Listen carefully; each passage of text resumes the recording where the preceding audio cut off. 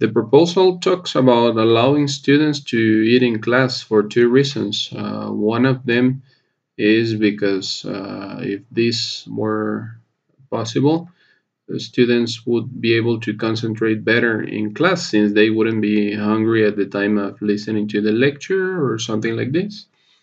The second reason is about allowing students to have a party at the end of the semester, which would be very nice to have some sort of food, snacks, and celebrate together.